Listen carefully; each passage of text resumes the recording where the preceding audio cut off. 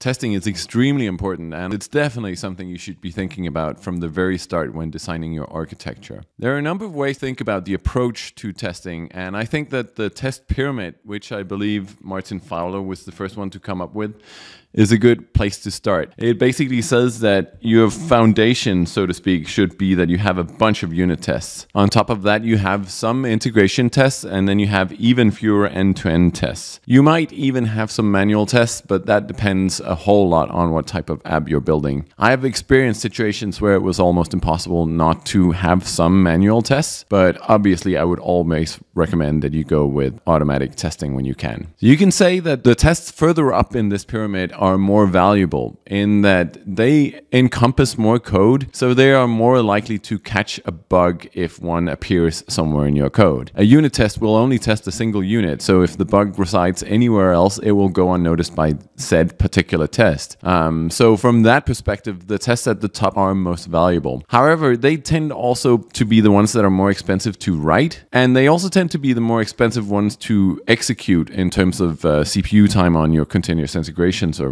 So for that reason alone, it's better to have more unit tests. But the other reason is that unit tests are very nice for covering edge cases and sample space. So if you have some piece of logic that can create large combination of outcomes, it's much better to create this piece of logic in a function or a class or something that is isolated and then test that with unit tests so that you can both run them quickly and they're fast to develop, and then you don't need to go through signing up, creating a user, going through a bunch of form pages or wherever for some number of combination methods at the end, because that would just be too expensive.